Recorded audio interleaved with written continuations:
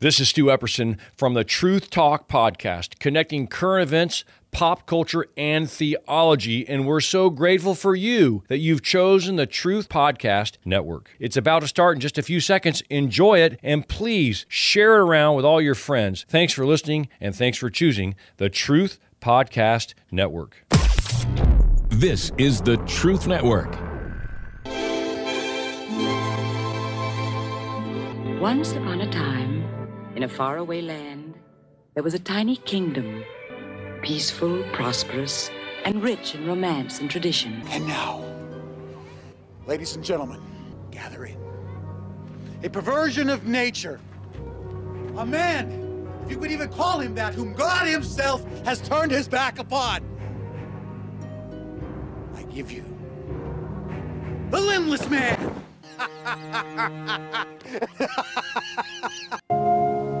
You are magnificent. Hey, get away from him! What's the matter with you? It's all right. No harm in it. My fault. Maybe I got a little too close. Eh, friend?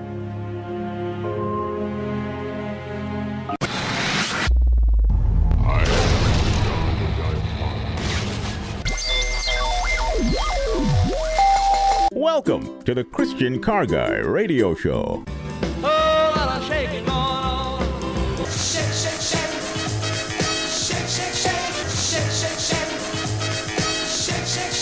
It's 101 degrees in the shade today, folks. We've got ourselves a heat wave. When the heat is hard to say, cool it down and take a break. Take the nasty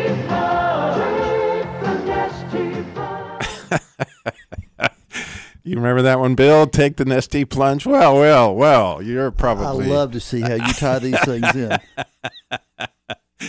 So today's Car Guy show is Once Upon a Time, as you might have guessed, and a whole lot of shaking going on. And you know, it's just how my week went and what God has been teaching me. Clearly, I just feel like he has had me drinking from a fire hose all week. And so I'm really, really thrilled in such a time as this that God always seems to, have you ever noticed this, Bill?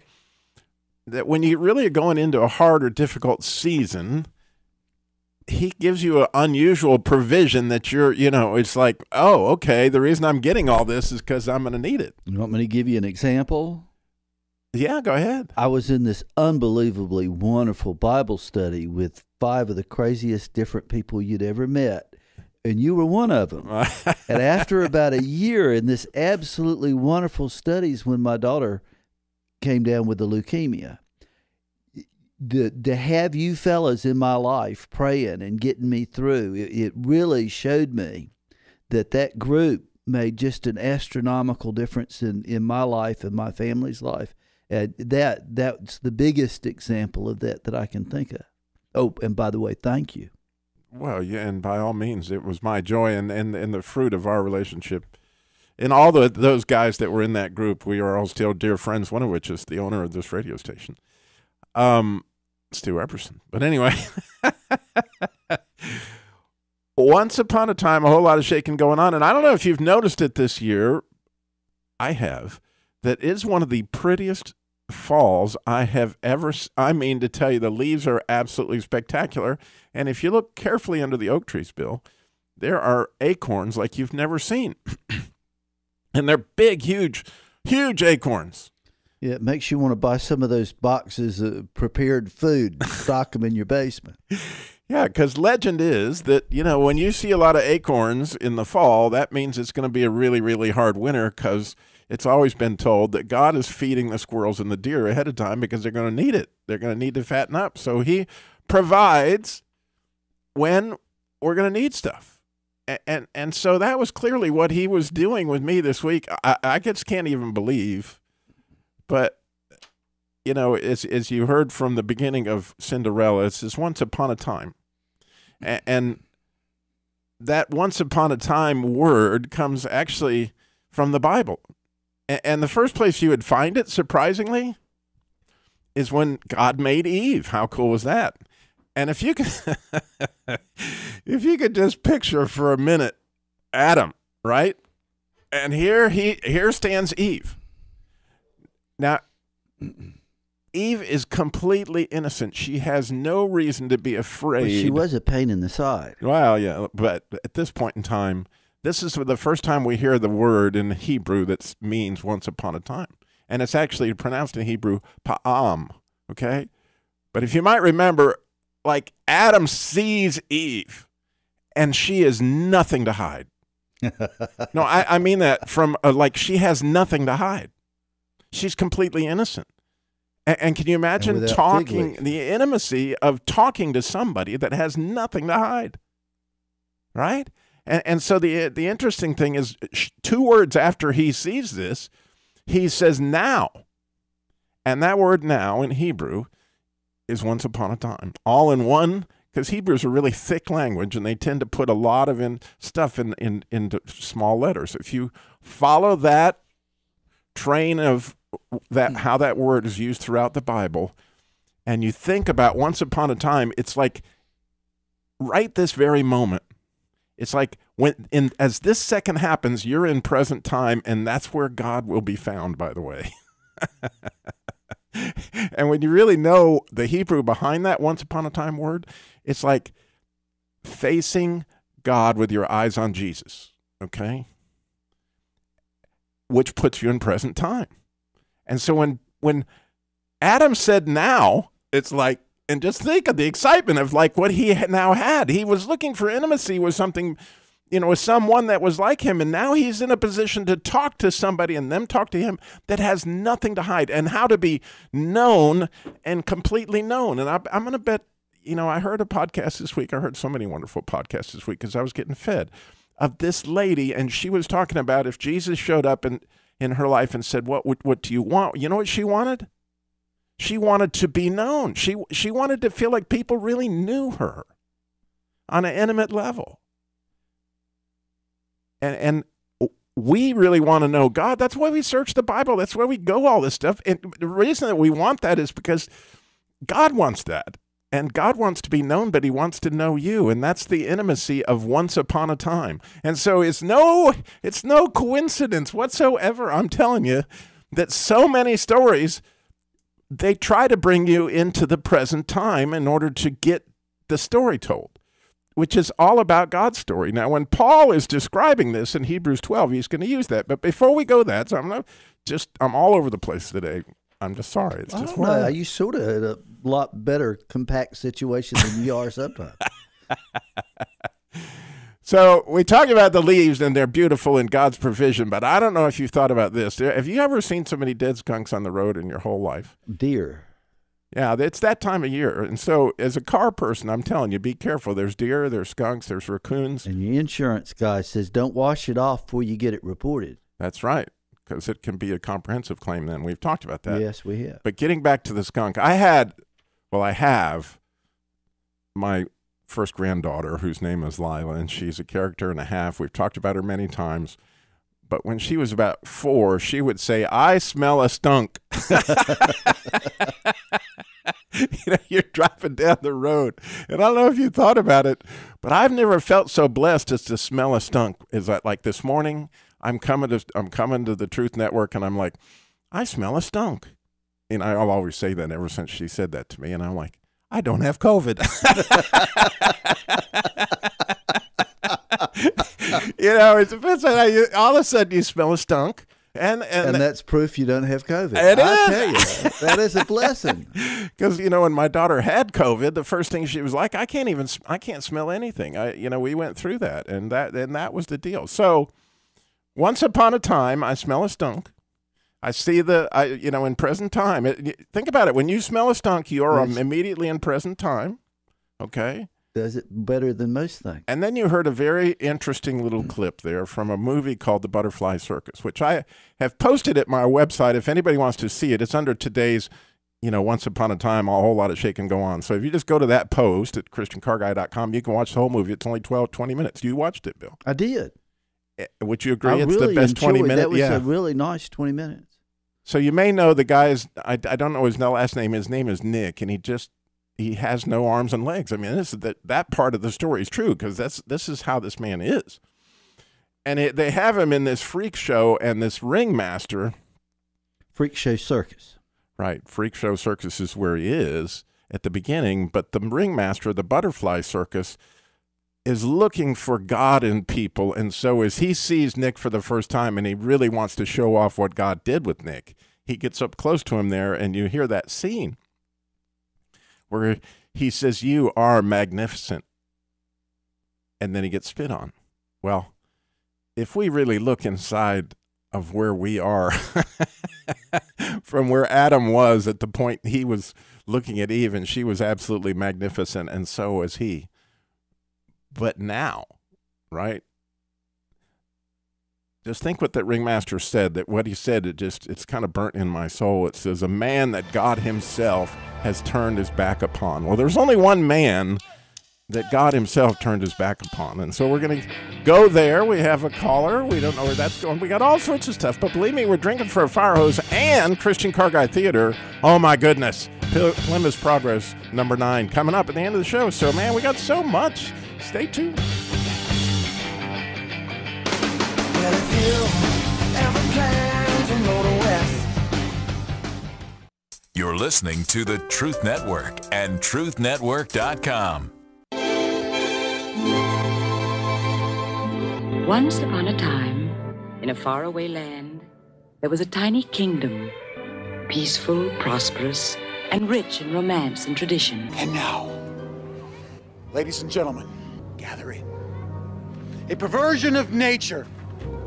A man, if you could even call him that, whom God himself has turned his back upon. I give you the Limbless Man. Oh, once upon a time today on the Christian Car Guy Show, and a whole lot of shaking going on. Well, we have Ramona is in Walnut Cove. She's got a burning question, so we want to get to that. So, Ramona, you're on the Christian Car Guy Show. Good morning. Good morning. Before I get to that burning question, I have a couple of things. When I smell a skunk and we're driving down the road, I say, "Oh, I smell burnt coffee." That, to me, is what a skunk smells like. But, yeah, that's some rough coffee. I got yeah, really. Back in January, I got sick.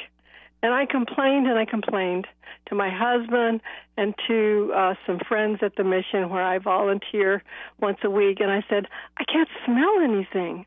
What is wrong? I can't smell anything. I'd lost my sense of taste.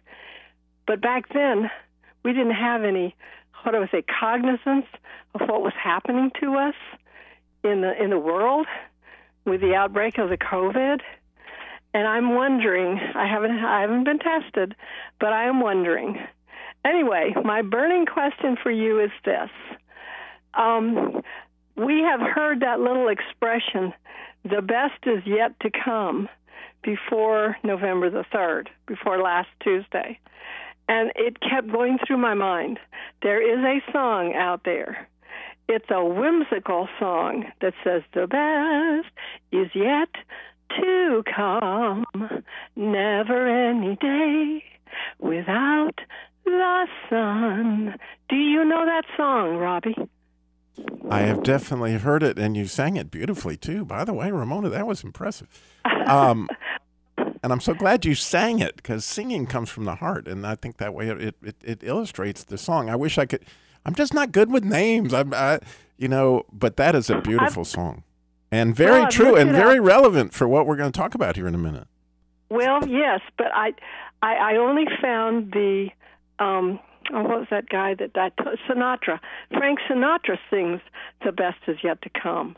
But it's not that song. It's not the one you just sang, right? So, hey, here's the good news. So the good far news. Away from what Ramona, I remember. There are hundreds, maybe thousands, maybe tens of thousands. I don't know. I've never known how many people actually listen, but I hope millions.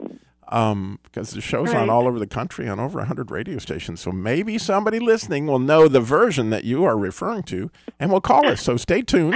And anybody that knows that, call us 866-348-7884. Ramona wants to know, and she wants to get that version. 866-348-7884. Thank you, Ramona. Thank you, Robby. God bless. I'm glad you sang. That was neat. So, you know, you heard the thing from Nick, and you think about who is the only person that God ever turned his back on? It was Jesus. And so I'm so blessed, it's unbelievable. I had an opportunity to be part of an interview with Alan Wright on If Not For God this week with Mike Zwick. And he was talking about the blessing of Ephraim and Manasseh. And you may know that the word Ephraim, and this was, again, he's just written a book called The Power of a Blessing, and it's going to come out shortly. So just go to Alan Wright's website and find out about that. You're going to want to read it. Believe me, it's amazing. But what he was talking about is every Jewish father on the Sabbath is required to bless their children, specifically their sons, by saying, "May you be blessed like Ephraim and Manasseh," which is pretty interesting that, you know, they don't say, "May you be blessed by Moses," or "May you be blessed like David," or one of those, but they say very specifically, "May you be blessed like Ephraim and Manasseh." And Alan will go into much more detail than I'll go into right this second, but what grabbed my attention immediately, because I was studying fruit last week, is that the word Ephraim means double fruit, right? A double portion of the fruit. That's exactly what Ephraim means. Manasseh means forget. So when Joseph had these two kids out in the, wilderness before his father came back, he named them. The first one was Manasseh, and the second one, which is forget, because he wanted to forget what his brothers did. Who wouldn't? But the second one was thrice fruitful. Okay? Now, Jacob got the firstborn's blessing, and so when these two boys were presented to Jacob to get blessed, you might remember the story that, he put Manasseh under Jacob's right hand, but at the last minute, Jacob pulled the switcheroo, and Joseph said, no, you got them out of order. And he said, no, I have the exact order, and so he blessed Ephraim first with a double portion, just as kind of alignment with his name. A double portion of what? Fruit. And the second one with, I'll forget. What Alan described, which this is just part of the fire hose I got to drink from this week, was at the cross, right? When God did, in fact, allow the switcheroo to where he took his right hand off of Jesus Christ and he put it on Bill. He put it on Beth Ann. And he gave him the firstborn's blessing. And guess what? You also get the second, which is the grace of he's going to forget your sin. And you're going to get this package going back to what happened with Adam, to where if you'll accept it, you are completely innocent. And you really don't have anything to hide, because God knows all that stuff. I mean, it's absolutely spectacular. It's spectacular that Jesus did this. And so the Jews have been putting this blessing of Ephraim and Manasseh on their children. What a powerful thing that we can do with our children is to give them the blessing, the double portion, and that grace to forget. So Monday, this is before the election and all this stuff, John Eldridge's podcast, probably the best broadcast I have ever heard in my entire life for such a time as this. I mean, it was just like, it just blew my mind how powerful it was and what he was talking about. And he was talking about Ephesians chapter 1. And so this also is posted at my website with Butterfly Circus and the scriptures that I'm making reference to. So, and don't forget, we got Christian Car Guy Theater, and we're at the House of the Interpreter, and there's going to be a firewall. I'm just telling you, we are loaded for bear today at Christian Car Guy. So stay tuned. We got so much more coming up.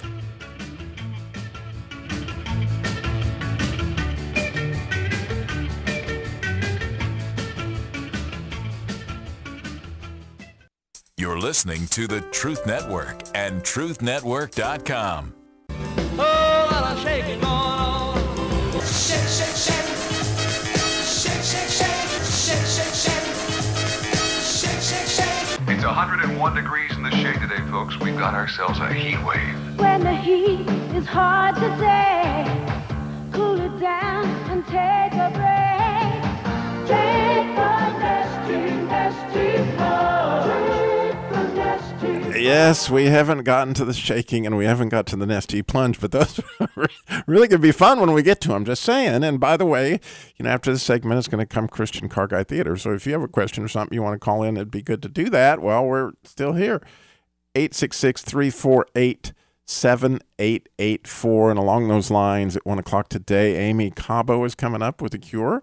And she is going to be talking about internet crime. And if you had a chance to listen to Lantern Rescue this week, oh my goodness, what a topic. So you're going to have a chance to interact with them at 1 o'clock today on The Cure. But I wanted to get back to this, what I told you about John Eldridge's podcast. And again, the link is there at ChristianCarGuy.com in the post for today about, Once Upon a Time. But he taught from Ephesians chapter 1 in verses 20 through 23, and he read it first from the Message version, which I had never heard in the Message version. So just strap on your seatbelts and we'll go do this for a minute, because in order to understand what he was saying, we got to hear this. So all this is a quote from the Message, Ephesians 1:20. All this energy issues from Christ. God raised him from death and set him up on a throne in deep heaven, in charge of running the universe, everything from galaxies to governments. No name and no power except from his rule. And now, just for the time being, not just for the time being, and now not just for the time being, but forever, he's in charge of it all. He has the final word on everything. And at the center of all this, Christ rules the church. The church, you see, is not peripheral to the world. The world is peripheral to the church. The church is Christ's body in which he speaks and acts, by which he fills everything with his presence. But what he went on to say is, just think about Paul when he wrote this, when he says, right now a lot of people have a microphone and you may think that that's the main event. But the church is the main event. The church isn't peripheral to the world is peripheral to the church. So here's Paul writing this, at this point in time, how many Christians are there compared to how many Romans? The Romans certainly had the microphone. It would appear they did. And they might even argue that we just killed your leader. They would be wrong. But just think about what the talk, they had a really bad leader, by the way. I think it was Nero at this point in time. So, people are getting burned in fire. This is a lot worse than what you might think, of the candidate that's not your favorite. Nero is way up there. But he didn't have the microphone. What Paul is saying is, and just think about it, 200 years after this event, right, where's Rome on the scene? The church has grown, and it's on the move, and the kingdom is advancing. And then you get a even worse, if you look at world history, you even get a worse empire of Genghis Khan. And Genghis Khan, he boasted that he killed over 10% of the world's population. That's how bad this guy was. And what happened to the church during this period of time? It kept advancing. It keeps moving forward. And so a lot of people may think they have the microphone right now, but I'm just saying, it was so encouraging to me to get my focus back on what Once Upon a Time, right? The story is God's story. He's telling it, and in real time, eyes on Jesus, hearts on Jesus. Eyes on Jesus, hearts on Jesus, away you go. So I know all this on Monday, yet Tuesday night, like probably a lot of you, about every 3 hours, I had to pick up my phone and see what the results were. and I was praying with God at the time, like, do I really need to do this? And he goes, well, you're all tied up in knots. And so that morning when I went to do my quiet time, I still didn't get up at 4 and went to do that.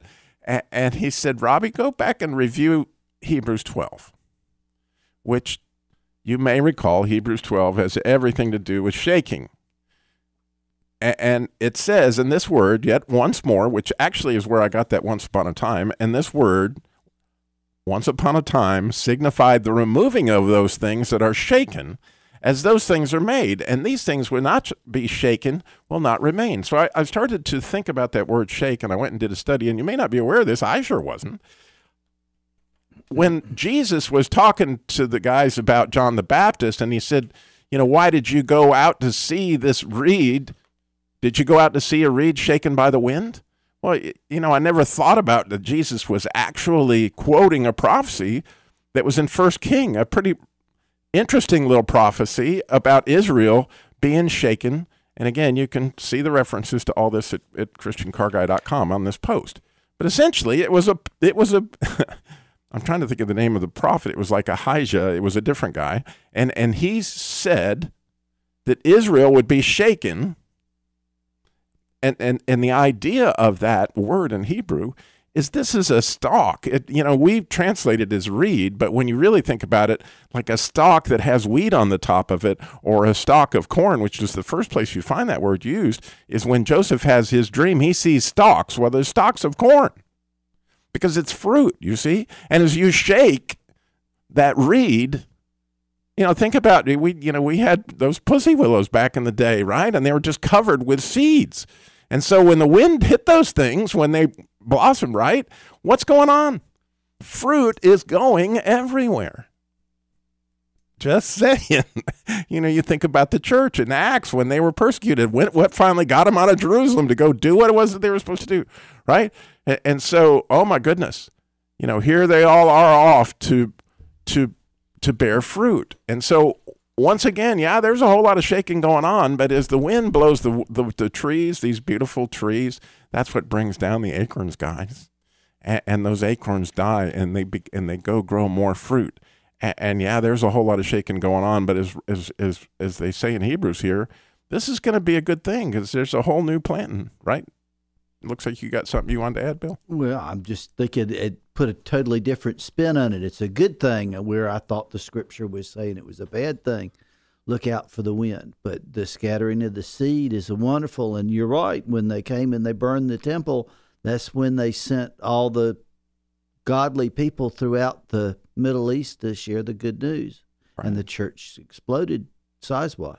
Yeah, it got blown out there. So we have Carol Lee, who is in Port Orchard, Washington. Carol, you're on the Christian Car Guy Show. Good morning. Good morning. My name is Carol Lee. Oh, I'm sorry, Carol Lee. My father's name was Carol. Don't call me that. Oh. Anyway, I'm a neighbor and friend of Sarah Linda, too. You know. Oh, anyway, wonderful. Yeah, but I was going to say I was really disappointed in the election, but somebody said something that made me think. I was thinking, no matter what, God is in control, but maybe if it would have gone more our way, we would have been sort of lazy and thought, oh, things are being taken care of now. But we have to pray more than ever for our country because our country is going in the wrong direction. And, you know, it needs to inspire us to just really pray, and not give up the fight. Well, I know that, you know, God's in that neighborhood, Carol Lee. So I think that is phenomenal wisdom. That you know, if my people who are called by my name will humble themselves to pray, but worldly people are going to act worldly. That's their job description. Our job description is to be on our knees, seeking His face in present time, you know, looking for Him so we can bear much fruit. So that's absolutely beautiful. Thank you, Carol Lee. I appreciate that. One more thing, God is not willing that anybody should perish. You are exactly right. Okay, thanks. You are just beautiful. You can see, man, I would love to live on that neighborhood. Wouldn't you? I mean, God's just there. So you may have heard Take the Nestea Plunge, okay? I have on this show about 4 times. Okay, well, I got to get to it. My friend James Banks, if you listen to Encouraging Prayer, you'll get the full deal today. It's on at 11:50. But what he said was, as you're seeking God, you're trying to keep Him there and abiding in Him. He said, rather than you trying to, you know, bring your will into His or whatever, he said, just take the Nestea Plunge, right? Just fall back into Jesus's arms. If you've seen the guy do the Nestea Plunge, right? Mm-hmm. He just falls back into the water. Well, that water is Jesus. And you can fall back into God's lap, which is absolutely beautiful. And as you note in this Christian Car Guy Theater, I want you to pay a little bit of attention to the firewall, which has always been one of my favorite parts of the whole book, is that the picture is that there's this fire and Satan's trying to put it out with water, but back behind the picture is Jesus and he's squirting oil in the fire. Well, if you try to put out an oil fire with water, if you've ever done that, it gets a little exciting because, I mean, the water is oxidized by the heat of the oil, and it makes the fire bigger. And so as Satan is trying to put water on the church, whenever he did it and wherever it worked out, believe me, the water will be oxidized and the fire will burn brighter. So this episode of Christian Car Guy Theater coming up. Thank you, everybody, for listening today. You're listening to the Truth Network and truthnetwork.com.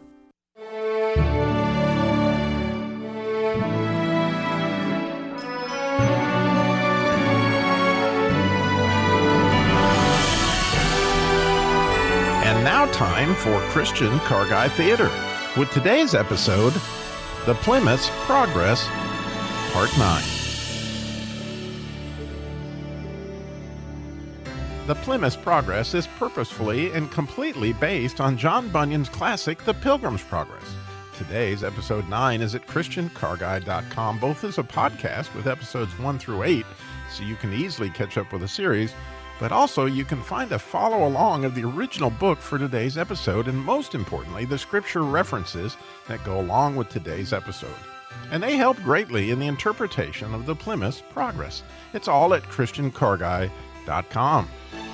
Jimmy, our hero from River Rock, now saw in his dream that Infinity the Interpreter took Plymouth Valiant by the bumper and had him into a little room where sat 2 little subcompacts, each one parked on the lift. The name of the elder was Pinto Passion, and the name of the other, Protege Patience. Pinto Passion seemed to be very much discontented, but Protege Patience was very quiet. Then Plymouth Valiant asked, "What is the reason of the discontent of this Pinto Passion?" "The governor of them would have them stay for his best things for them till the beginning of the next year. But Pinto will have all now. But Protege Patience is willing to wait." Then Jimmy saw in his dream that a sedan came to Pinto Passion and brought him a bag of treasure and poured it down in his tires, the which he took up and rejoiced therein, and withal laughed at Protege Patience to scorn. But I beheld but a while, and he had lavished all away, and had nothing left to him but rags. Then said Valiant to Infinity Interpreter, Expound this matter more fully to me. "These 2 subcompacts are figures. Pinto Passion is a type of the sedans of this world, and Protege Patience is a type of the sedans of that which is to come. For, as here thou seest, Pinto Passion will have all now, this year. That is to say, in this world. So are the sedans of this world. They must have all their good things now. They cannot abide till next year. That is, until the next world, to wait for their portion of good. That proverb, 'A bird in the hand is worth 2 in the bush,' is of more authority with them than are all the divine testimonies of the good of the world to come. But as thou sawest that Pinto Passion had quickly lavished all away, and had presently left him nothing but rags, so will it be with all such men at the end of this world." Now I see that Protege Patience has the best wisdom, and that upon many accounts. First, because he waits for the best things. Second, and also because since he has waited, he will have the glory of his riches, when the other has nothing but rags. "Nay, you may add another, to wit, the glory of the next world will never wear out. But these are suddenly gone.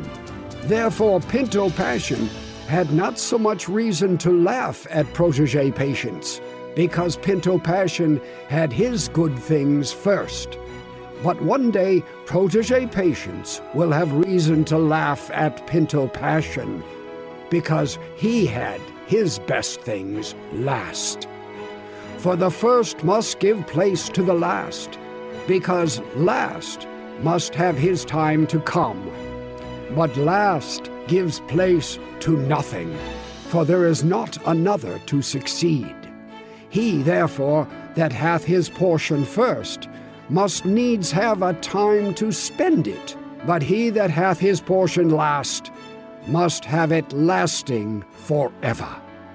Therefore it is said of the wealthy, Thou in thy lifetime receivest thy good things, and likewise Lazarus evil things. But now he is comforted, and thou art tormented. Then I perceive it is not best to covet things that are now, but to wait for things to come. You say the truth, for the things which are seen are temporal, but the things which are not seen are eternal. But though this be so, yet since things present and our fleshly appetite are such near neighbors to one another, and again, because things to come and carnal sense are such strangers to one another, therefore it is that the first of these so suddenly fall into amity, and that distance is so continued between the second. Once again, Jimmy saw in his dream that the infinity interpreter took Valiant by the bumper and led him into a place where was a fire burning against a wall and a sedan standing by it, always casting much water upon it to quench it. Yet did the fire burn higher and hotter. What means this? This fire is the work of grace that is wrought in the heart. He that casts water upon it to extinguish and put it out is the devil. But in that thou seest the fire notwithstanding burn higher and hotter, thou shalt also see the reason of that.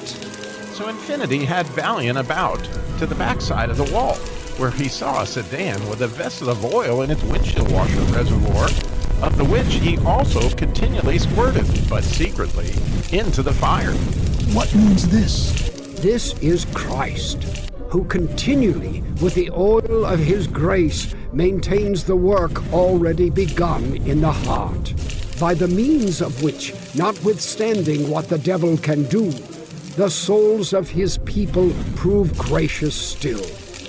And in that thou sawest that the sedan parked behind the wall to maintain the fire, that is to teach thee that it is hard for the tempted to see how this work of grace is maintained in the soul.